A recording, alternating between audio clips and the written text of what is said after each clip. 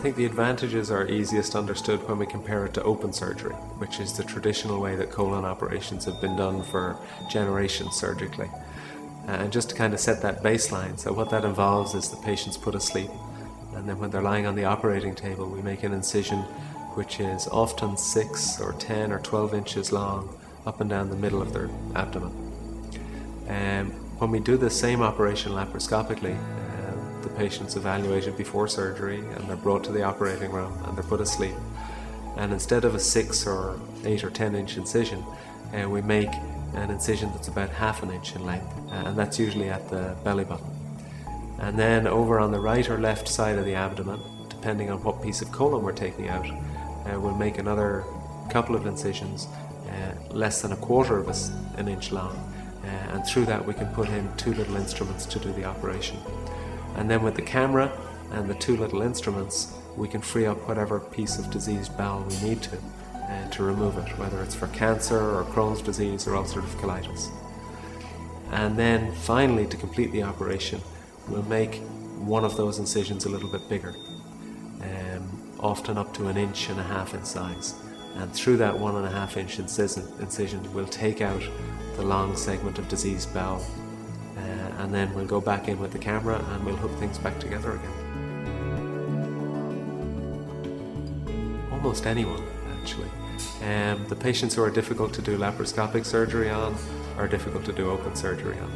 So the classic group that people think that are challenging to do laparoscopically is people who are very heavy or very, very overweight. But we can do laparoscopic surgery on people who are 300 pounds or more sometimes. And the reason we try so hard is that we can still do most of those cases laparoscopically.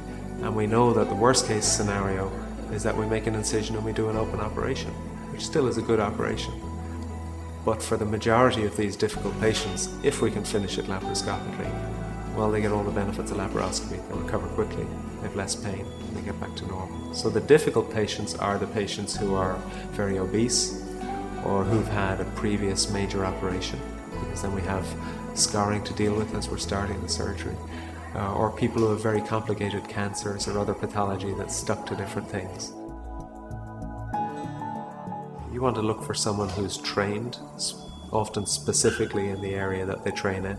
So a lot of general surgeons will do colorectal surgery, which is what we're talking about today, but colorectal surgeons will have done an additional year or more specializing in colorectal surgery. And that's important because they often have a little bit of extra training for certain things. So there are certainly many general surgeons who do a lot of bowel surgery and colorectal surgery and are outstanding, and I'd be happy to go to them myself. But as a general rule, the people with the most training are something you look for, and then you also want to look for people with the most experience. So people who have been doing it for a while at significant volume and often working in a big centre doing a lot of this kind of surgery, because they're more practiced at dealing with not just the easy cases but the difficult, complicated cases, which are where you really need the expertise. Wait until you've talked to someone who's experienced at dealing with the condition before you get too frightened, because the vast majority of the time we can cure cancer with an operation or with the right medications.